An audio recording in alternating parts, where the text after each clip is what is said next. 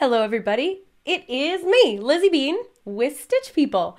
I am recording my first FlossTube video, and I'm going to make a pattern because it makes me laugh.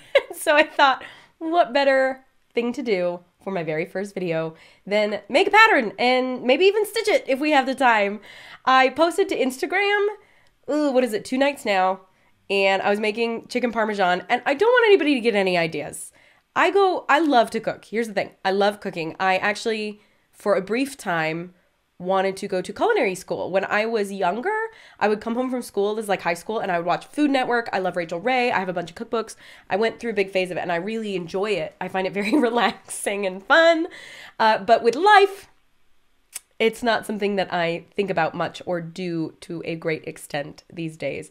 I like to get better at it because I really do enjoy it. But anywho, so I had pre-made pasta. You buy it in a bag. I had pre-made sauce that I got from Costco that's really good. I'd recommend it if I could remember the name. And I actually there's a grocery store just down the street called Harmon's. It's a great grocery store. For those of you East Coasters, it's kind of like a Wegmans. It's not as good as Wegmans. It's kind of like a Hannaford for those of you New Englanders. But I just bought like pre-done chicken parm from Harmon's, and it's really good. I totally recommend it.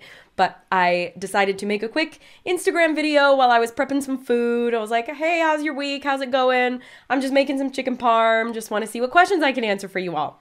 And somebody asked, do you have a chicken parm pattern? I was like, oh man, we should. And then I thought, oh man, we should. Why don't I make a chicken parm pattern? So that's what I'm doing today. And you can kind of see how I think through designs and how I make stuff go. I hope that's interesting for you. So let me switch over to my screen. And I'm down here in the side. I think I just like mirror flipped or something like that. I'm still working on my setup here. But let me make a chicken parm pattern. Why the heck not? I use Adobe Illustrator to design my patterns. This is just because I know it because of my background as a graphic designer, and as far as making patterns goes, using Illustrator feeds well into Adobe InDesign, which is a great program for compositing books or patterns or pattern books, pattern collections. So it's just it's the program that I've continued to use because I know it and I'm familiar with it, and it works really well for making books out of it. So I have played with Mac Stitch. I have Mac Stitch on my computer and I like it, but it just doesn't translate as well for when we're making you all new books and patterns. So I'm just doing my thing here. I'm just going to make a little self-portrait of me and some Chicky Parm. It just makes me delighted. It always makes me think of Parks and Recreation, the TV show. I don't know if you all know that one or watch that one, but Tom Haverford, they're ordering food and he asks Leslie Knope, can I order apps and zerts?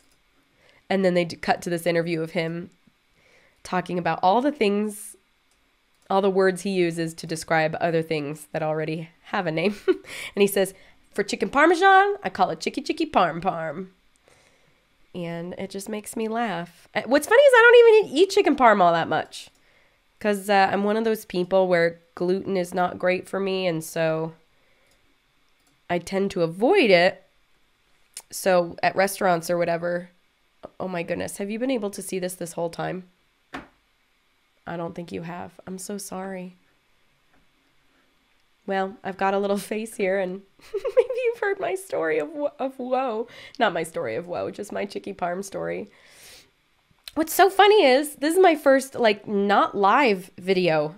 I'm always live with everybody, and so I can look at comments and chat with you live. It's weird to be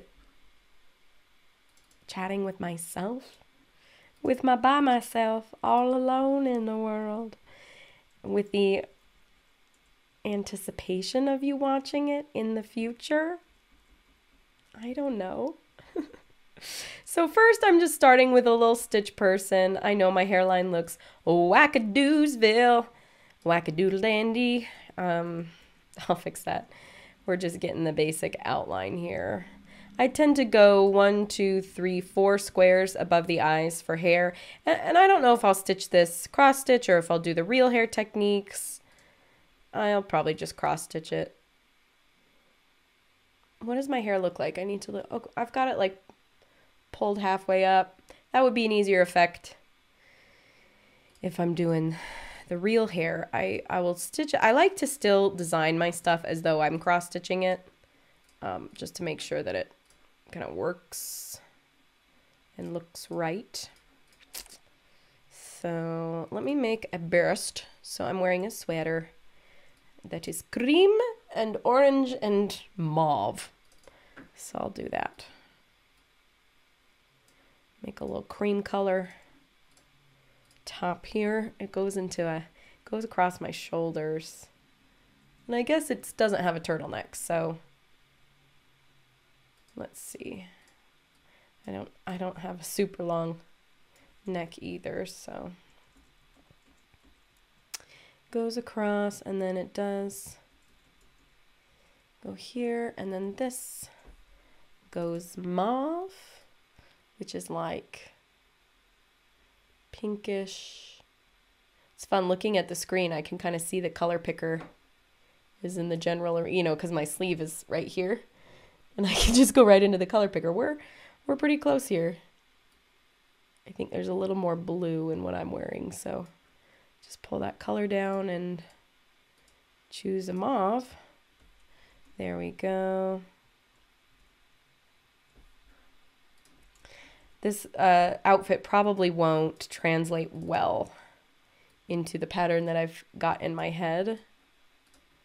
I'll scooch down so you can see my sleeves, because I sort of envision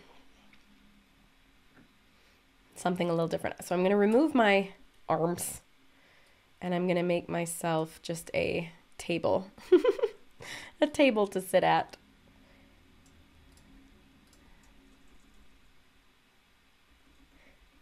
I'm just counting 1, 2, 3 on either side. I wish I was better at at multitasking here. Sometimes it's hard to talk and design at the same time. So I'm just gonna, where's my hair? Just coming down around my shoulders these days. I definitely have experienced hair growing out because of COVID time. I'm gonna give myself just a little curl.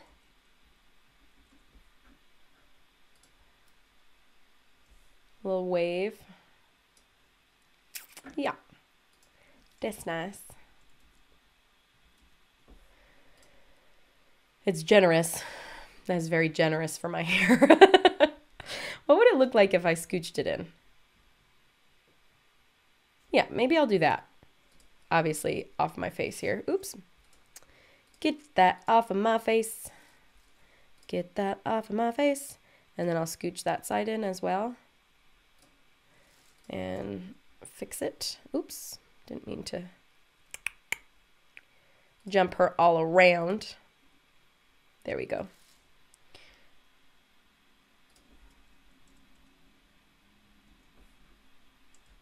Yeah, that's all right.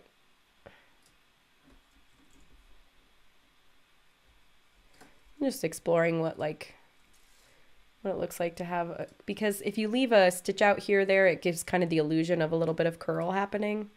So yeah, maybe something like this. We'll see. And again, this is just thinking about if I'm going to cross stitch it.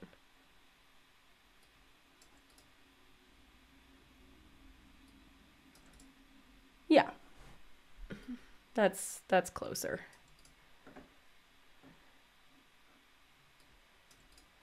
Now I'm getting wide again. I don't know. I don't want to spend too much time on the hair.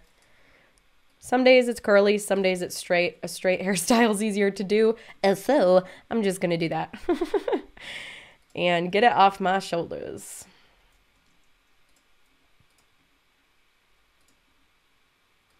I've got some like overlaid squares there. Alrighty, so now I need some Chicky Parm. I'm actually like the idea of me ravenously eating it. So I'm gonna do my arms like this. And I hope, forgive my light setup here, it's so that when I start stitching, it's really bright and clear. But I'm gonna hold my arms up like this. So I'm just doing this and looking at myself in the camera because I wanna make sure that my arms follow a similar angle. What's appropriate? I also realized I gave myself a super long neck after saying I didn't want to do that. So what's interesting is we are releasing a collection of arm and leg poses soon. In February is the idea. So it'll be easier for everybody to design unique arm and leg, poses. I hope it'll become easier for you all.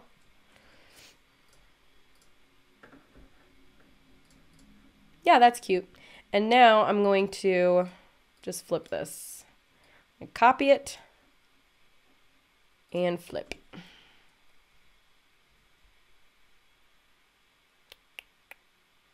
I'm not sure if that's the right placement. Let me see what's going on with the hair here. So this comes in like that. Yep, there we go. Cute. Okay, cool. And then I'm going to give myself just a little like fork and knife.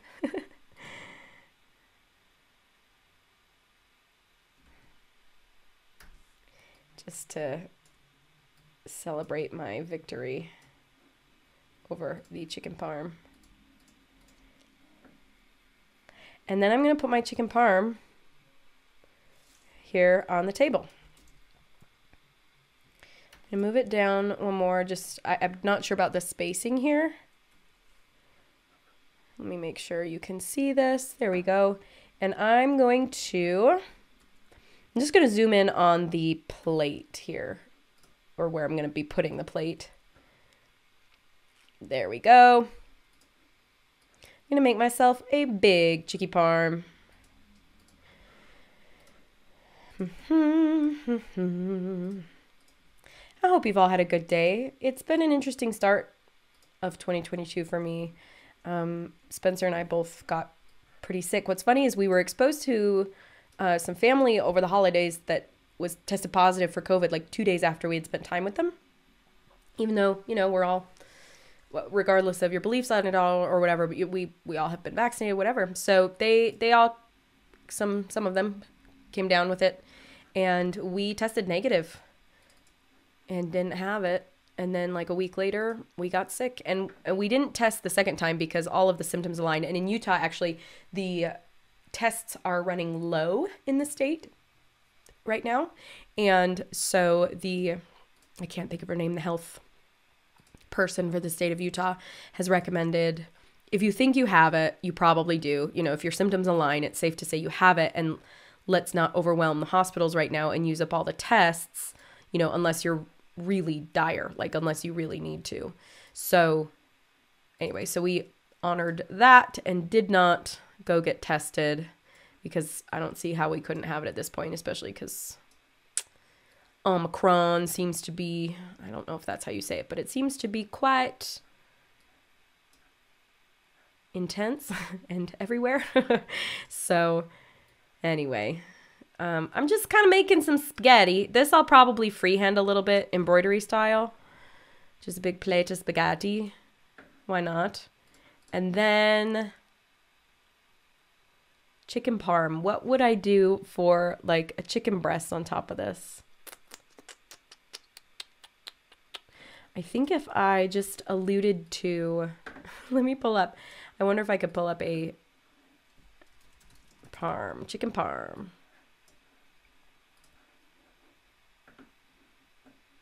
There we go, chicken parm. So we're just got like a breaded tan situation with some marinara. So let's do a breaded situation. A lot of the magic of this will happen, I think, with stitching it. I'll stitch on some little breadcrumbs and it'll be really fun. And yeah, there we go. Okay, I don't want it to be the same color as the table though. So I'm actually going to change my table. Let's give ourselves a nice like antique-y brown. Again, when I stitch it, it'll look different than my hair. Okay, so we'll just do a couple of stitchies to look like chicken parm. And then I'll do some marinara strokes here. This is so funny. I love it. And I'll just put them on my pattern to remind myself to do them.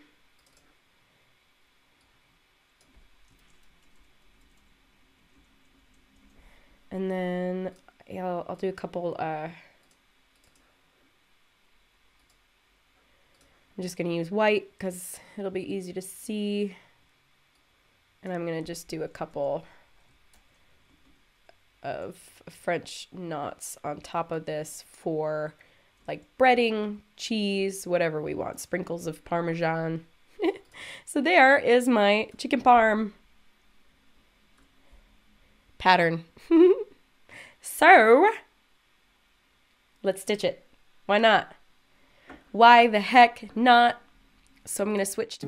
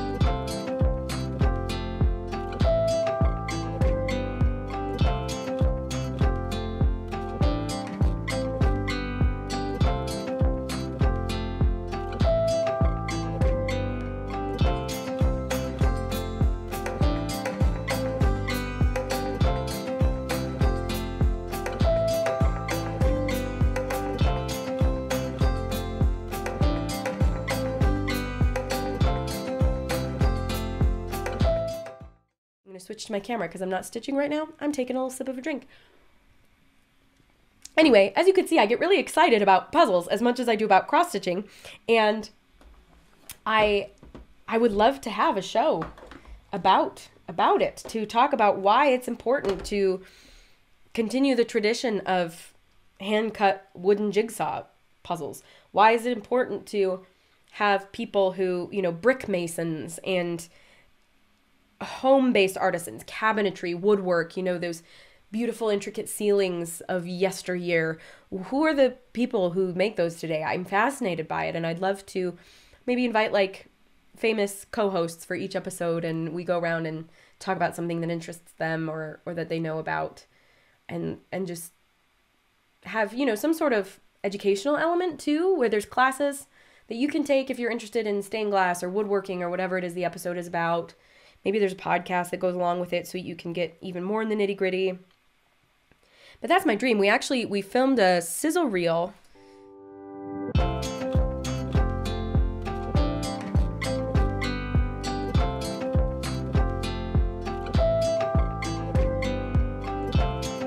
Has it been recording? This is recording. This is recording. Yeah, there we go. I've been stitching for like an hour and a half, and I don't think you've had any of it recorded. Cool. Well, you live and learn. Happy FlossTube, everybody.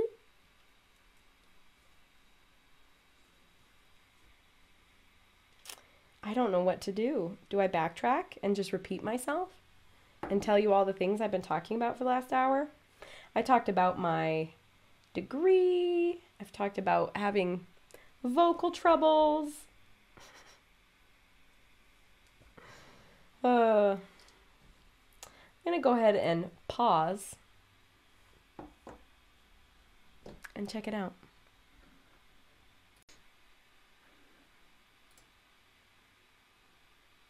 Indeed, I've stitched for an hour and my microphone wasn't on. So I'm going to go back and edit that and just speed it right on up with a little PSA. And now, as I continue to stitch my Chicky Parm, I will regale you with all the stories that I already regaled you with that weren't recorded into the ether. This is Live and Learn 101. You are on this journey with me. And I'm going to pose this. I'm going to still pose this FlossTube. This is exactly why I've been nervous and hesitant to get into all these new things, because there's so many moving pieces. For this to look good, I have a whole setup. I've got a mirror up there with a camera pointing at it. I've got a light on my face. I've got these lights that are helping to light my stitching. I have to make sure that when I'm stitching, I'm in view here, that I'm not moving around too much. I gotta make sure my microphone's hooked up. I've got my video camera with the stitching. I've got my face camera. Friends, there's just a lot going on. So anyway, it's funny to me that that the microphone, alas, the most interesting part other than stitching, was not rolling. So cheers to learning together and to moving forward. Alrighty, I'm thinking about it. What I'm gonna do is, I'll show you my screen again. I'm gonna pick out my brown hues. Oh, I'll pick out all my hues actually. So what does my hair look like? That's pretty good for my hair, right? We'll do that for my hair. Maybe give myself a little highlight. Nope, those are both 938. 898, that's not super different. 801. Yeah, that's nice. We'll do a little combo of that for my hairs. And then I'll switch to my stitching screen. So I need hair, I need chicken parm, I need a plate, and I need a table. So I've got my hair here. Chicken parm, I'll do like that. It would make sense to do a bit of a combination. Maybe that'll be my chicken parm. And then my table, what should I do for my table? 167. That's a little bit grayer. I could do kind of like a gray table. This is the fun part about Stitch People is we have a very dark wooden table of our own. It's kind of antique. Maybe that reddish brown would be good, or like a golden brown. Could do like a blonde gold table, but I also need to pick out my spaghetti. Maybe that's a good spaghetti color. Maybe even a little lighter. That'd be a good spaghetti color. No, that's too tan. Do a little bit of this yellow for spaghetti with my chicken parm. And then table.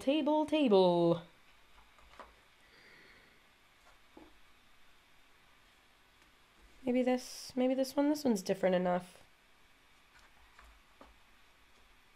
Or I could do this 3862. That's a nice neutral brown. It's very different from those brown hair hues. It's a lot lighter, and then it's a lot grayer than these chicken parm hues. So I think I'll use that as my table. So we've got hair, table, and then spaghetti and parm.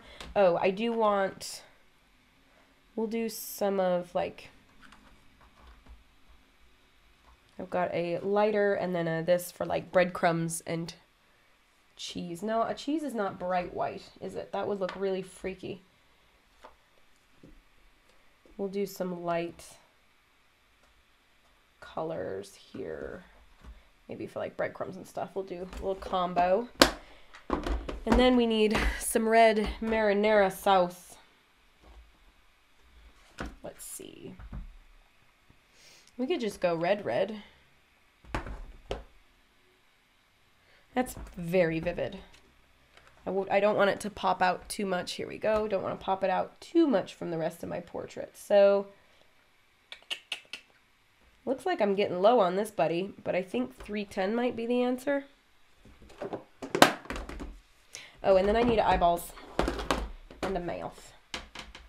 So, oh gosh, there's my 310. Don't have a lot of that, and my 3712. I think I'll fill those in right away because I don't like to be faceless. I'll wait on the hair just because I'm more excited to, well, no, if I'm honest, I like to save the best for last when I stitch so that when I'm done with like the fun thing, it's like, ta-da, it's all finished. So, oh, and I also wanted to do utensils. So I'll get out like a nice, we use dark gray for utensils so they show up nice. So that said, I think I will finish the eyes and the lips and the hairs. I'll do the utensils. I'll do the table, and then I'll do the chicken parm because that's fun. So it looks like I need to replenish my DMC 310 here.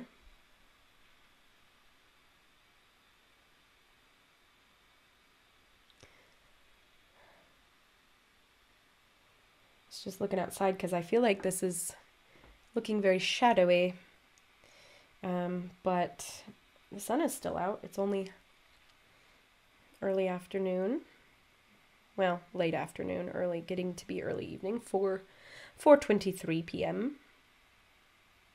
It's nice. I am starting to notice that the days are starting to feel ever so slightly longer, which is a welcome change. A welcome change indeed. You know what I'm going to do, actually? Might as well, for y'all to see. I'm going to adjust my lighting. See if it helps. If I bring this down. Well, no, I don't like that. Maybe we just need it to be a little bit more above. There we go. Does that help? That helps a little bit. I mean, if it could be above, that'd be great, but then it would cover it up. So we can't quite do that. And we can't quite cover up the kimba. There we go. That's a little better, maybe. And if we bring this one a little bit closer, and then I'll scooch my body. I look all freaky in the light here, but It'll be easier for me to stitch, and I think a little bit easier for everybody to see, so I don't mind that I look like a spooky story right now. Like, Are You Afraid of the Dark? Anybody watch that Nickelodeon in the 90s? I mean, that stuff gave me nightmares as a kid. Nightmares. I was very impressionable. I used to also get nightmares from watching Law & Order, SVU. I love Olivia Benson. I love Stabler. But boy, those cases freaked me out as a kid. I've since become, you know, a jaded and cold-hearted adult, and no longer am scared by Law & Order. But I don't like horror movies. I don't watch a lot of horror movies. I don't watch any horror movies, to be honest. I'm just not a fan. For me, life's too short. Like, why choose to be afraid? But a lot of people, like, many of you know, I'm into film and TV. I have a lot of friends in that industry, and I've had some really good discussions with why people like horror. A lot of people like to face their fear and process their fear with horror movies and give themselves a specifically safe venue to be afraid and to get comfortable with facing fear and overcoming some of those things. So, like, I get it in theory. I still prefer to watch Seinfeld. I like to laugh. I like feeling joy and happiness when possible. I do know that I tend to avoid big emotions. So, I mean, that's part of it. Fear being one of them. But it's not an entirely bad trait. I mean, because I don't know why, I just learned to kind of push through fear, and it's why I am able to try new things and take a lot of risks. Because I don't stop to think about it being scary. Because I do not like to feel those feelings. It's like Lizzy exposed, Lizzy Therapy 101, but it's true. It's true. I'm like that person that makes jokes at inopportune moments because, like, I'll just try and lighten the mood. It's not always appropriate, and I know that. It's just, it's not a total coping mechanism. There is an element of that in there for sure. But it's also like,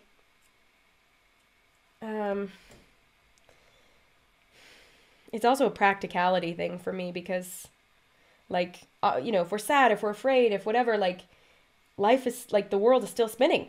Life is still moving on. So, like, yeah, I need to feel my feelings and process them, and, you know, I'm working on that. But also, you know, if I'm one of those people who, like, makes a joke at a funeral or whatever, you know, the cliche is, it's also in an effort to, like,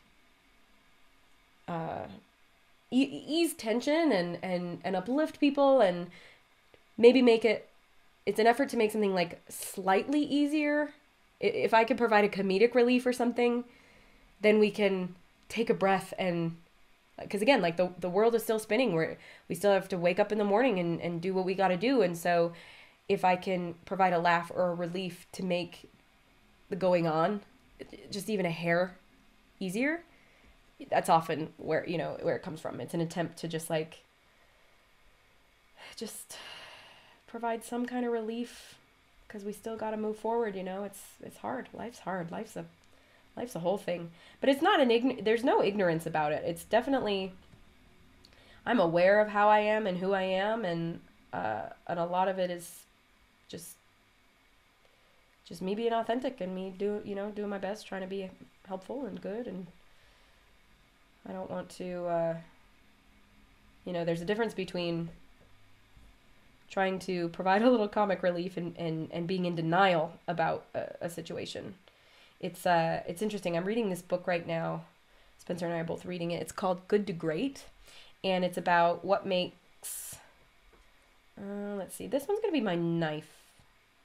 So I'm going to make the top here. I'm just going to do 2 parallel stitches so that it's a little thicker. So it looks like, a knife. It's a little thicker at the top, and then you hold it at the bottom.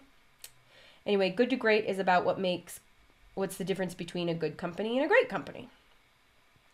And it's a really interesting book. And one of the things it talks about is accepting reality as it is. And he talked about how there's I can't think of his name, but there's a man who survived as a prisoner of war in World War II for like 7 years.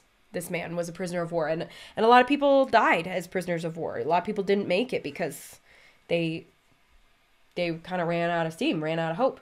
And what's interesting is this guy attributes it to, there's been research done that says like the optimistic guys who became prisoners of war actually became depressed and kind of burnt out faster, versus the guys who kind of accepted reality.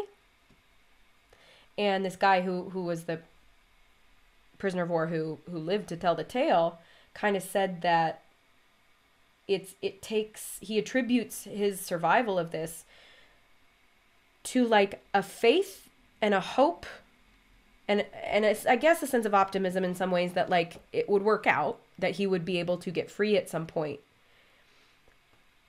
tempered with an acceptance and of the reality of the situation. So that to be able to endure something like that is really a matter of being able to be both hopeful and realistic. And that really resonated with me, because I think that's a lot of people mistake my optimism for ignorance, I think. And it isn't. It's purposeful optimism. It's a hope, it's a faith, it's a hoping for the best, wishing for the best, making all efforts for the best. But also, life is really hard. That's a fact. And it's okay. It's okay that it's hard, you know? It has to be okay, because it is what it is. So anyway, I don't know. That's quite a tangent, isn't it? So here we go. I've got a little fork. I've got a little knife. I've got eyeballs and a happy face. I'm going to combine my DMC 938 and 801 and stitch my hair. And I'll tell you some of the things that I've already told you that weren't recorded on my microphone earlier. I talked about chicken parm. I talked about how I liked to cook as a kid. I enjoyed watching the Food Network in middle school and high school. I cooked a lot in high school. I briefly thought about going to culinary school because I enjoy it so much. But with life and work, it's not something that I really do much of these days, for better or for worse. And so the other day, when I was making chicken parm on Instagram and asking everybody what your questions are, what do you want to talk about, what patterns are you looking for, that kind of stuff, I was like, I'm just making chicken parm, thought I'd say hi. And people were saying, oh, do you have a chicken parm pattern? And I was like, that'd be fun. So here I am making one. But as I was stitching, I was talking about my grandma and how she had a number of Italian friends because she was, I believe, engaged to, at some point, an Italian man. I could have been, instead of Lizzy Debchinsky, I could have been Lizzy with an Italian last name. And he unfortunately was killed in World War II. He was a pilot and his plane was shot down. And it's funny, I kind of knew this vaguely as a kid because this man's sister was my mom's maid of honor, or I'm sorry, my grandma's maid of honor at her wedding to my grandpa, my dad's parents. And, you know, she stayed in good touch with this family, of course. And I just, the older I got, and, you know, when I was dating and falling in love and getting engaged and getting married, man, my heart just broke for my grandma. And it really makes me sad to think of her going through that. And you know, you never know people's stories unless you ask, I guess. But just a lot of compassion for my sweet Grammy who's gone through so much and you wouldn't even know it. It's crazy. But anyway, she had this beautiful friend. I remember thinking as a child how beautiful this woman was. Her name was Maria. And she taught our family how to make the most delicious meatballs. And the trick was mushing all the ingredients together using your hands. So the meatballs, it's very basic. I remember, I have the recipe somewhere, but the meatballs, it's, you know, ground beef, I think some ground pork, I think breadcrumbs, some Parmesan cheese, some eggs, and some spices. I truly think that might be it. And you pour it all in a bowl or dump it all in a bowl, and then you squish it together with your hands until it's really, really well mixed together. And Maria said that that's the trick. That's what makes the meatballs so good, is mixing it together by hand. Of course, you wash your hands ahead of time. Like, it's not gross. I mean, it is a little bit if you're not used to cooking that way. I remember the first time I did it, I was like, really? Aren't there germs? I'm like, yes, there are. That's why you wash your hands. And then you cook the meatballs in the sauce. The sauce is like, you do up some onions and garlic and herbs, and then dump in some cans of crushed tomatoes and get that nice and hot. And then you make the meatballs with your hands, and you drop the meatballs right in the sauce, and you let it cook for like 3 hours or something like that. And that's how low and slow. You cook it low and slow, and that's how the meatballs are cooked. And oh my gosh, what a spaghetti and meatball time. I'm one of those people who's gluten sensitive. I don't have celiac disease. I have some family members who do, and there is quite a difference between being allergic to gluten to having celiac disease, which is close to being allergic to gluten, and to being gluten sensitive, where it just makes you swollen and bloated and gassy. That's what I get. Yay. But it's also dairy and cane sugar and some beans. I had this big allergy panel done a few years back, and then I was off of all of those things, and I was really good about it for a year. I did not eat gluten or cane sugar or eggs or dairy, sesame seeds, blueberries, cranberries, green beans. There was a few other things that I tested sensitive to. And essentially, I was working with a doctor who does this on the regular, and she said, you know, you go off these foods for a long time, your digestive tract can heal. And then oftentimes, if you can give it long enough, like a year, you can heal to the point where you can reintroduce these things into your diet, and your body can actually do a better job of digesting them, because you're not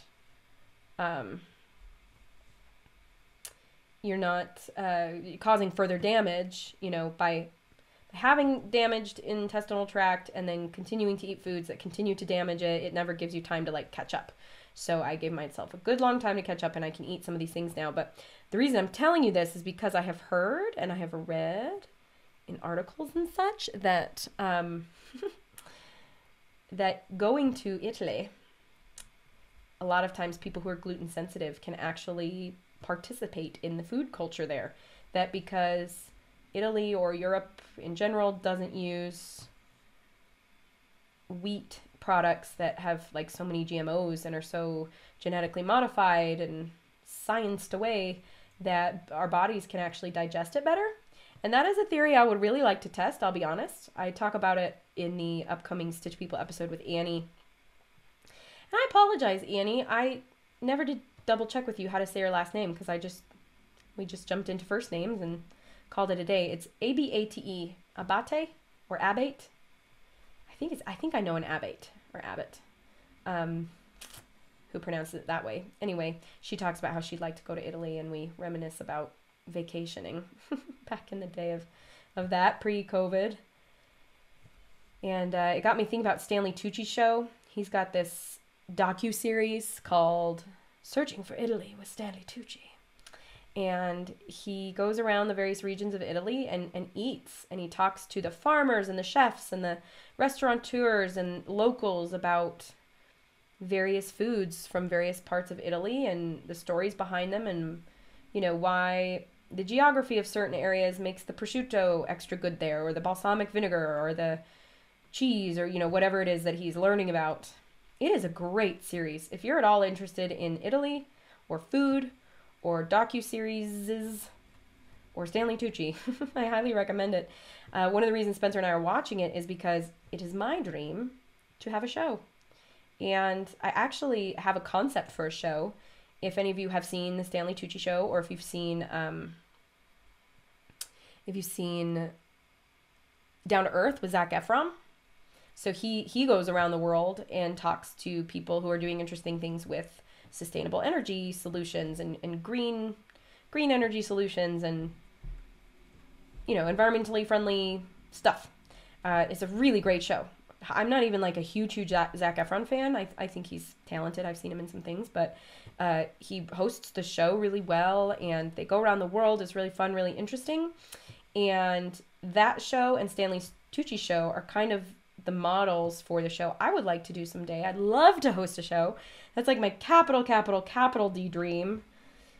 And I want to do the crafting version. So like Zac Efron did the sustainable green clean energy version. Stanley Tucci's doing the food version. I want to do the hand making version because it is a subject that really fascinates me. I mean, clearly here I am stitching a portrait. I love making things with my own hands. I love being inspired by people in the Stitch People community about what you all do and come up with. And Spencer and I, a couple years ago, acquired another small business. It's called the Waterford Puzzle Company, and it's a cute story how it came about. The owner, Fred, he was running the company because his wife started this puzzle business back in the late 80s, and she unfortunately passed away in 2008. And he kept it running. Her husband kept it running. And at age 90 or 91, he now has, this was back in 2018, he found a new girlfriend. She's 84. And they want to start their lives together. And he wanted to kind of get out of the puzzle business and didn't know how. So my aunt knew that Spencer and I were small business people and small crafty business people. And anyway, we worked it out to acquire the business so that we could keep it running. And my aunt could keep her job and, you know, the other puzzle cutters. And they do hand-cut wooden jigsaw puzzles. And I'm so in awe of it. They use scroll saws and they cut by hand without using any templates or guides. They just do it freehand puzzle cutting. Their brains just work like this, where they can create jigsaw puzzles out of thin air. And it is amazing to do a puzzle cut by a human and not by a machine. And it's different even too than people who design puzzles like digitally. It's its own thing. It's an art form. It is an art form, and the puzzles are different. They're more challenging, they're more interesting, they're more fun, and you can almost feel the puzzle cutter, you know, playing a little joke on you or making you have to work a little harder in a certain section. Like it's like a conversation. It's amazing what these puzzle cutters can do.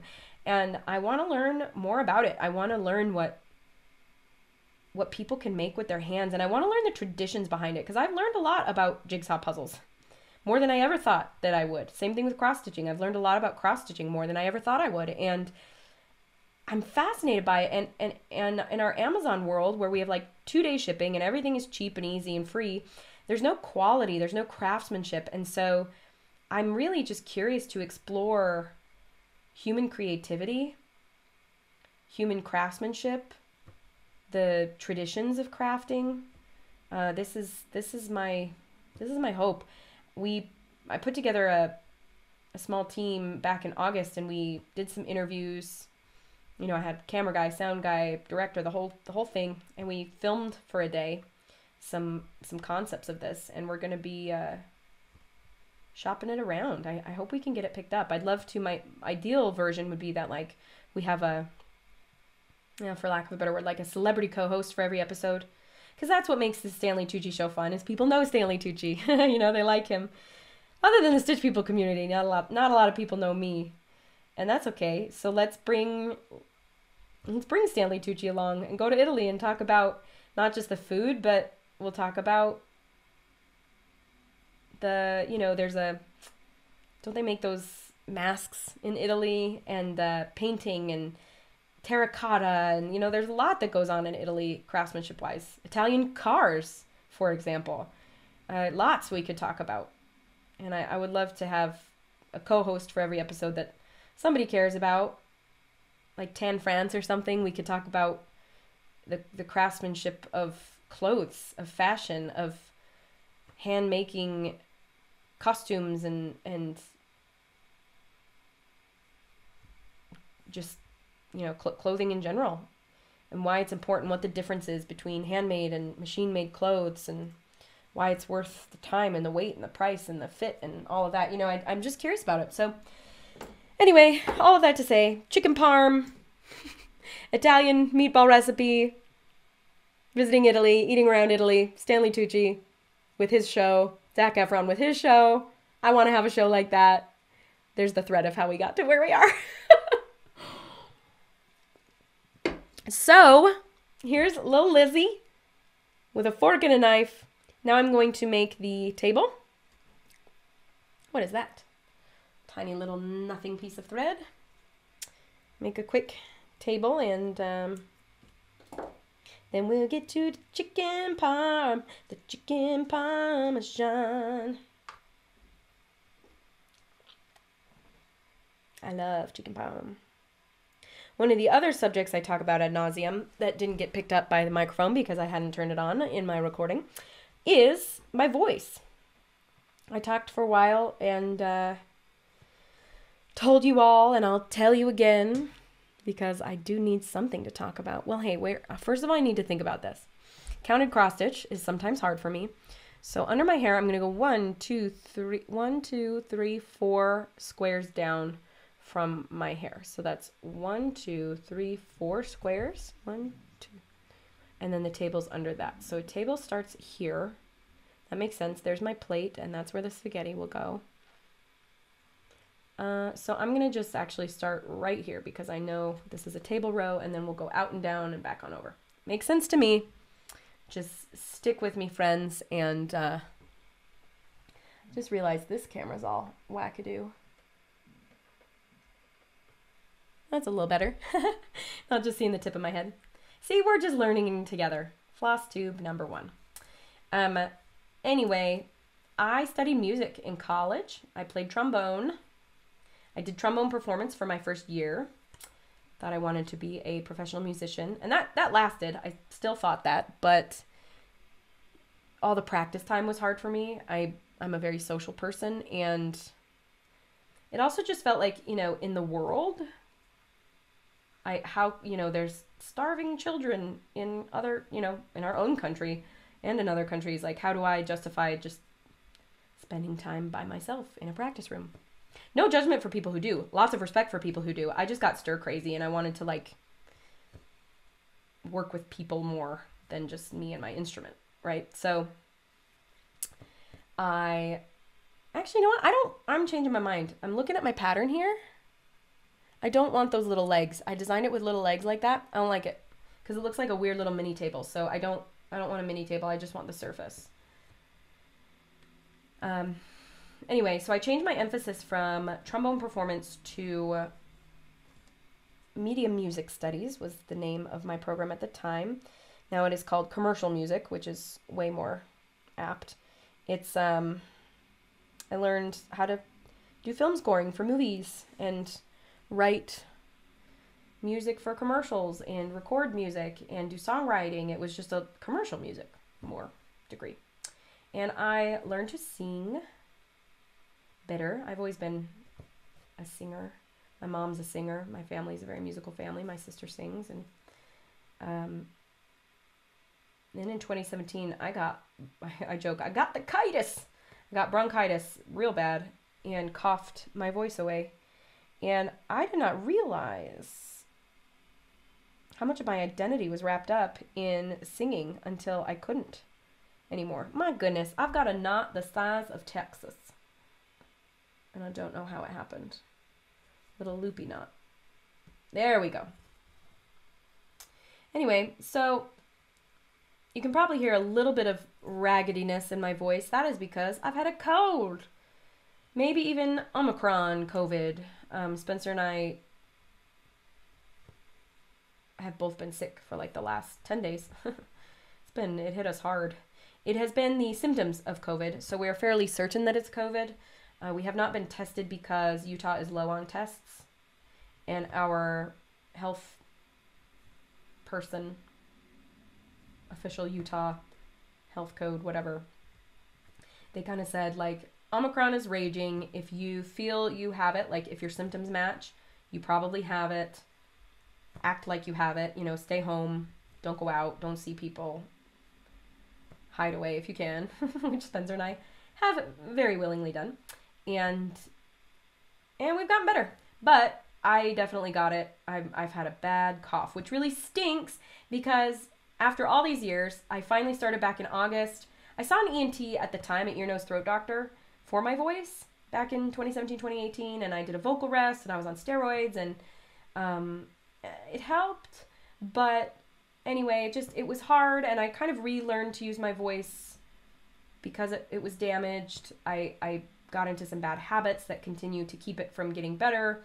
year after year, and it's been very emotionally taxing that I've been kind of in denial about it. I haven't wanted to put in the work because it's hard to have to relearn from scratch something you used to do really, really well. So anyway, I finally got my act together and back in August started working with a voice therapist again and an ENT. And I've been really good about my vocal warm-ups. I have speech-related warm-ups, and I have singing-related warm-ups. I like to do them in the shower because it's nice and humid. I think, let's see, where does this go?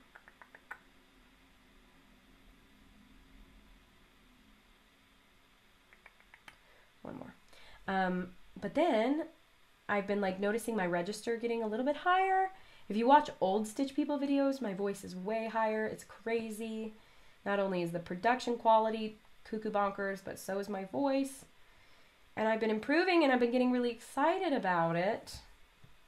And then we got COVID and I coughed away my voice again. So 2 steps forward, 1 step back, I guess. But now I know how to get back on track with it, and I will. And let's see, what color do I want? I'll do a white. I have white dishes, so I'll do a white plate. Yeah, is that? Yeah, that'll be fine. Do I have any white in my little pile of scraps? Sometimes I keep around a little pile of scraps. I don't know if anybody else does that. Like all these will go in here because it's like they're perfectly fine. And they're colors I use a lot. I probably should have pulled my eyes and lips and hair from this little scraps pile. Doesn't look like I have any white. So I will stick this back in here. Do a quick cleanup of my flossies. I reorganized this recently. So I will do a gift to my future self by maintaining it for a while. 938, 801, I think it's right here. Okay. So anyway, yeah, just a little anecdote about me and my hoarse voice. Is what it is. I used to be a pretty naturally high soprano. I actually used to have a 3 to 4 octave range naturally, which is pretty good. And I could sing so high. Not really these days. It's definitely helped my alto. But yeah. Alrighty, so we are getting to the end of this Chicky Parm pattern, and I'm excited. Well, not to the end. We're getting to the Chicky Parm part of the pattern, which is exciting. So I'm going to stitch my plate here. And I did an extra, you'll see compared to the pattern, I did one more row of sweater just so that if any sweater shows, and I did full stitches on the outsides and then little half stitches just so that there's some of that blue sweater color in there. And then if there's any sweater showing beneath the spaghetti noodles, then it won't be white, it'll be blue, like the sweater. Just a little preventative measure there.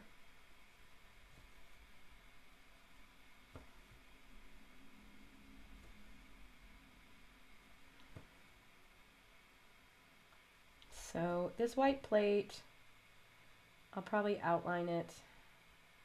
Probably should have chosen a gray because white on white is hard, but kind of like the idea of everything popping against the white plate.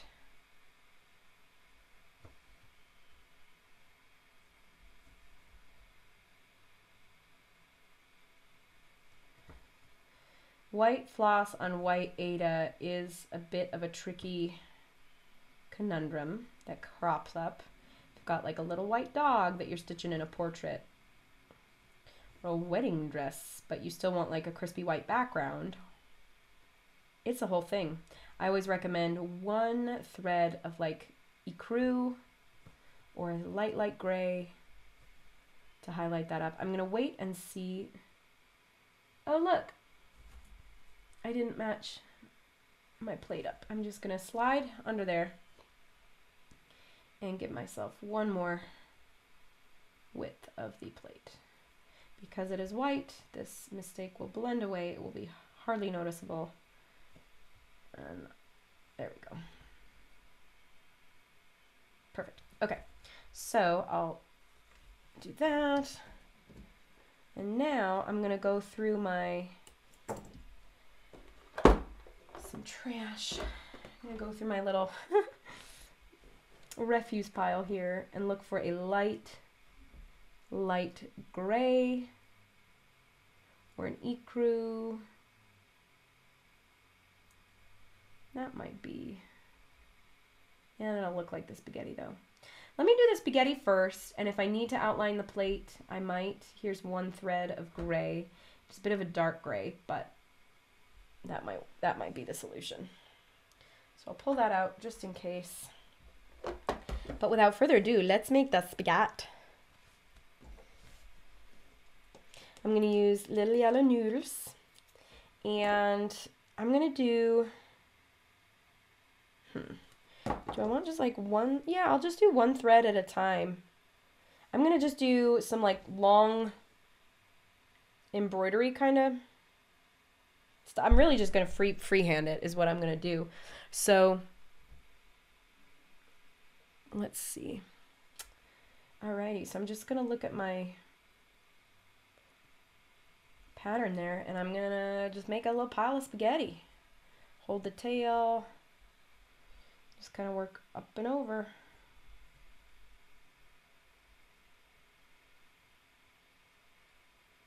See, this is the thing, is when I stitch, I really concentrate, and it's weird to not have like a chat. It's weird to not even have Spencer here. Usually I have somebody else to talk to. So to just be sitting here alone, I mean, I have a little puppy over there, and a little puppy over there. I have two of them in here. I talked about them earlier too when the microphone was off.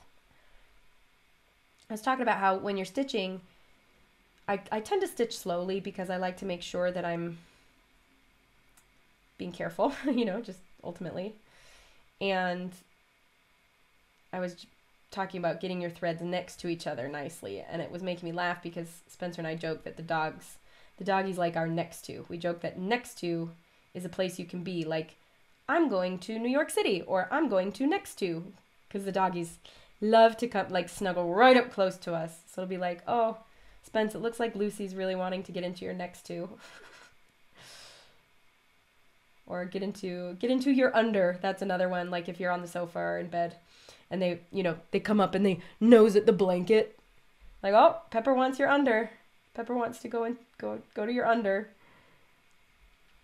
Anyway, so with cross stitching, you want to make sure all the diagonals are going the same way, and you want to make sure that they're all appropriately next to, and you're not catching the threads of existing stitching when you're using a whole of the Aida fabric in which stitching already exists, you see.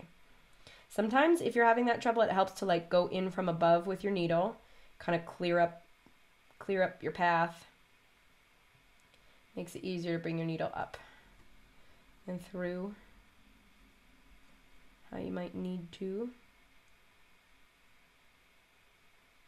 I'm going to try something. What if I bring my needle up and make like a big old lazy daisy?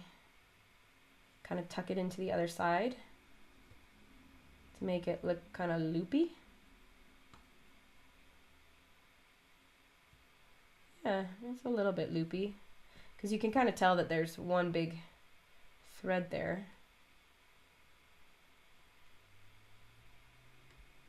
Yeah, I like that. I'm gonna do a couple more lazy daisies just so that the spaghetti noodles aren't just like back and forth, but that there's a little bit of like roundness to them, because the way they lay in a pot or on a plate is all squiggly and loopy. They don't just lay straight in the bag. I mean, they only lay straight like in the bag, not, they don't lay straight like that on your plate.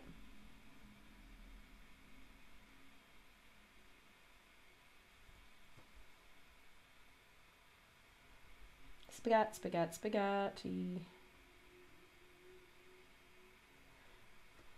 Meatballs would be really easy, just big old French knots.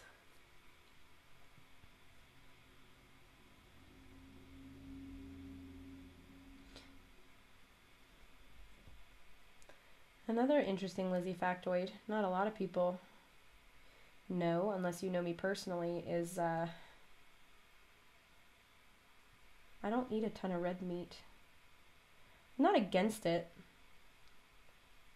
There are a lot of reasons people don't eat meat generally, but it's kind of wasted on me. Cows growing up were my favorite animal, and I always had this cognitive dissonance about cows that I loved and I loved to cuddle and pet at any opportunity versus hamburgers.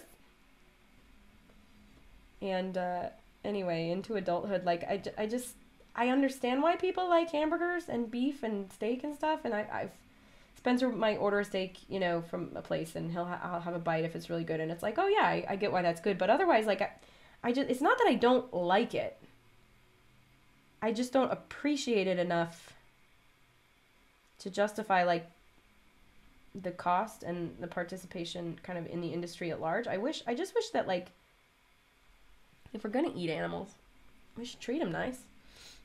They deserve a good existence too, so anyway, maybe, especially with all the research about how, like,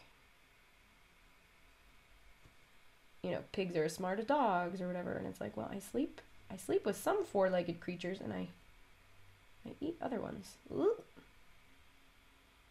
But I do eat chicken and fish and stuff. I try and do grass-fed stuff when I can. I'm a person, unfortunately, whose body really thrives on protein. So that's just a fact. There's biology happening that I understand and appreciate. Again, like, no judgment either way. I get why people have ethical feelings about meat and humane feelings about meat, and I also understand barbecue culture, you know? Alrighty, we've got some nice pasta happening. I feel great about where that spaghetti is.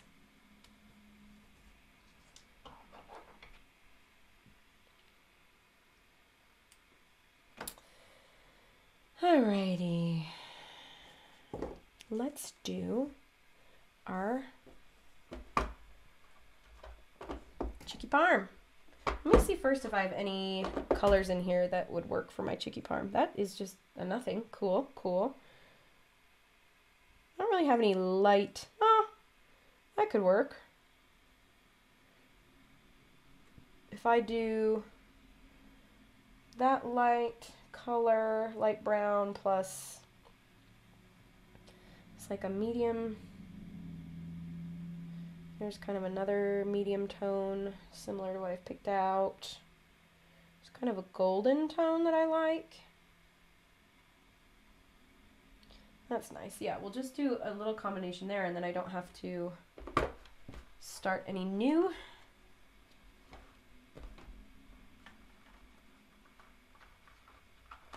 Threads here. So let's take one of each of these.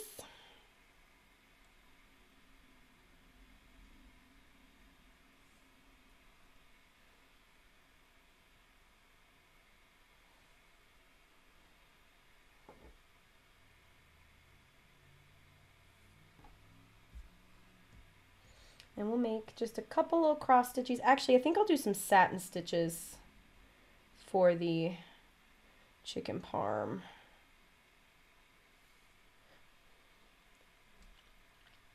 Oh, those spaghetti noodles look so cute. Yeah, the white dish on second thought was probably not the smartest. Let me see if I can zoom in real close for you to see how cute these pasta noodles look. Like, could you die? Look how cute that is. So, so cute. There we go. So now, let me do...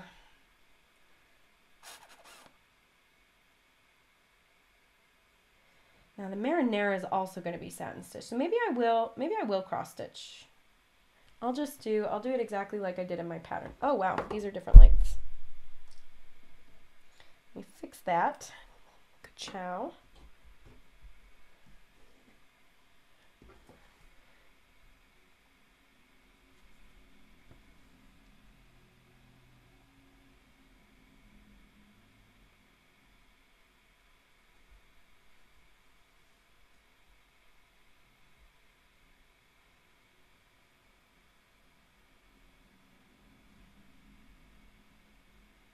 See, I'm concentrating again. Just real quiet.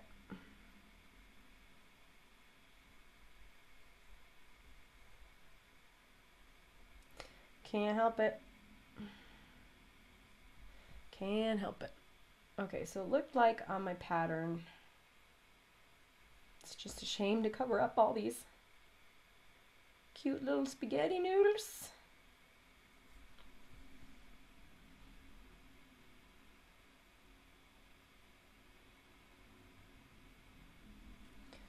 So we've got a nice chicken parm.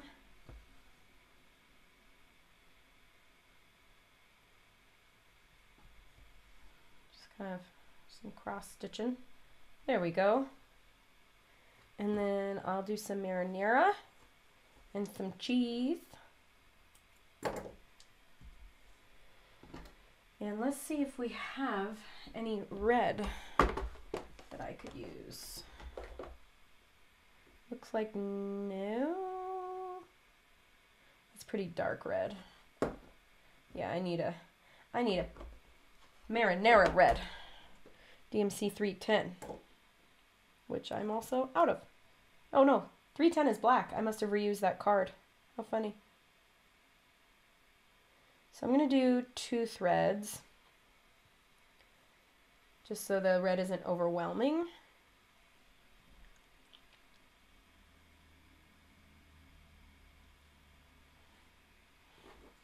And we'll add some pasta sauce to this chicken parm. And again, I'm just sort of freehanding this sauce part.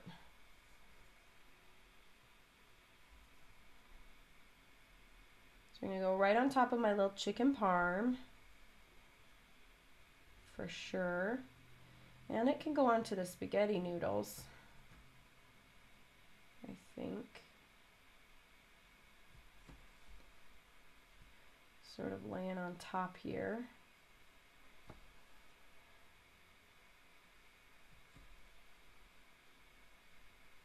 Yeah, that's cute. And I'm going to fluff the noodles out a little.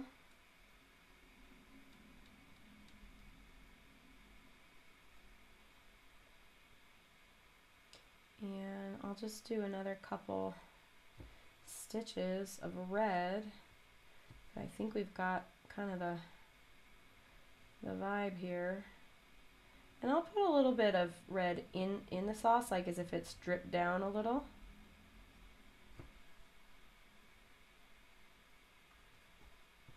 On top of that chicken parm. Chicky parm parm.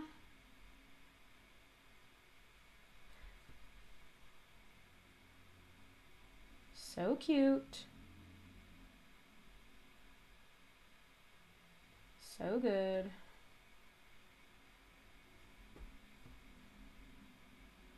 Love it.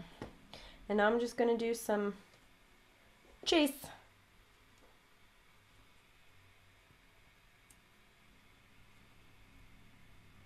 I don't know why that quote from Elf just came into my mind. You smell like beef and cheese. Probably because I said the word cheese.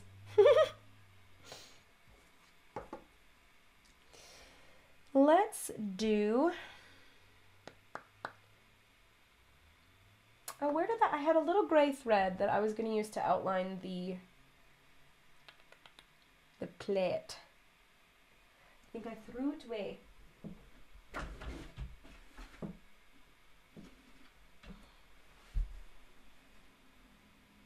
I shall retrieve it. And because I want, like I said, I like to have my best for last. So if I'm on to just like the cheese, onto the final touches, then I don't want to have to go back and outline my plate again. So I'm going to just quick outline my plate so that my final touches on the chicken parm, some tiny little sprinkles of cheese, etc., will be my final stitches.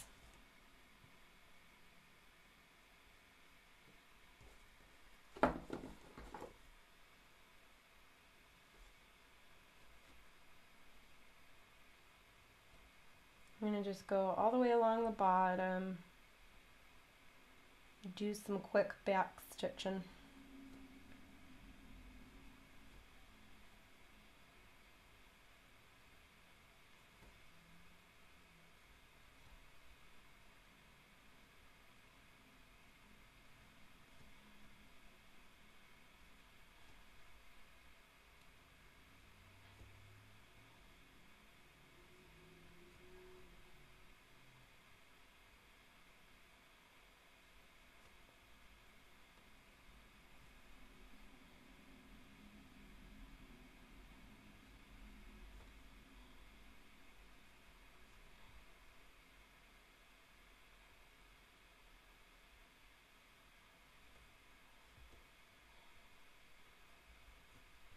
There we go, cute little plate outlined.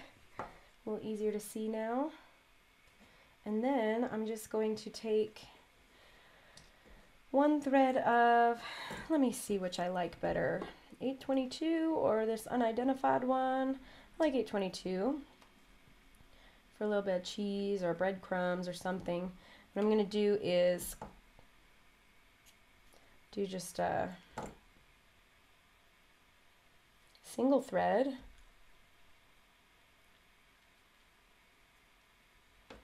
and I'm going to just loop that thread around the back a couple times. That's, I find, for anyone who struggles with French knots, I find that's really key, is making sure that you have a lot of tension to work with from the start. So see, I can lift this entire portrait just on this one thread alone because it's nice and tight in there. So now I can come up to the top of my pattern, just pull my needle through, make sure, again, you've got it nice and tight. Hold the thread with your left hand, twist it 2 times around your needle, keep hold of it, and put the needle back very close to where you came up. You don't want to use the same hole because a tiny knot could pull right through. And then I like to be able to do-si-do my tension between my right and left hand. I don't let go until the very last minute. And then I let go, and I've got a nice little French knot. And you can barely see it, but that's honestly kind of the point. So I'm just going to go around the top of this little dish of chicken parm and make a bunch of real nice, delicate French knots to act as my cheese, sprinkled Parmesan cheese. Whether you're using the grated cheese or the kind of shredded cheese, I think I would still recommend little French knots because just for the texture of it.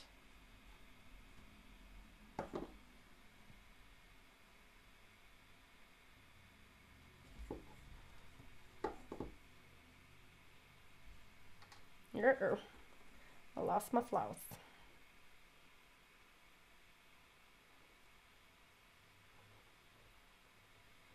There we go. Thread my needle. This is looking so cute.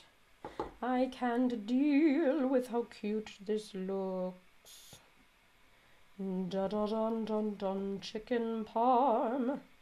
Chicken parm with some Parmesan cheese. I love it so. I think this might be my last French knot. I don't want to overdo it.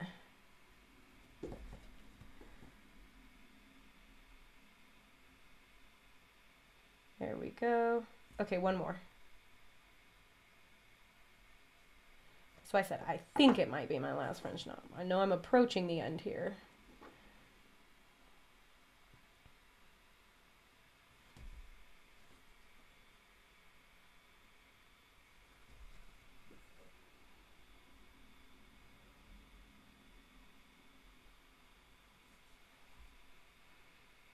Yep, that's pretty darn cute. I could use one more little sprinkle of cheese over here.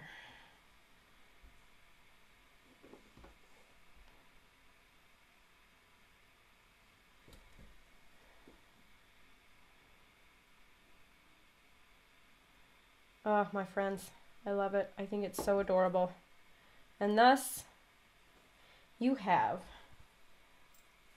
from pattern to stitch, a Chicky Parm. Wrong way. There we go. Ta-da! How cute is that? How cute is that? I love it! Well, my friends, thank you for joining me on my first ever FlossTube. We're going to be doing a whole bunch of things. Some will be long, some will be short, some will be overviews of the book, some will be reviews of products, and some will be designing and stitching things together. I hope you enjoyed this. I hope it was fun for you. It's fun for me. Like I said, it's hard when I don't have a chat and I don't have people to talk to and ask questions to and bounce ideas off of. So it just makes me all the more grateful for when we have live events and for how active so many of you are in the chat, in the live events. Please never stop. Please never, ever, ever stop chatting in the chats. So anyway, hope you all have a wonderful day. Go make some chicken parm or chicken meatballs. Check out Stanley Tucci's show. And hopefully someday, the Stitch People show of a similar nature. Anyway, thanks so much, everybody. Have a good one.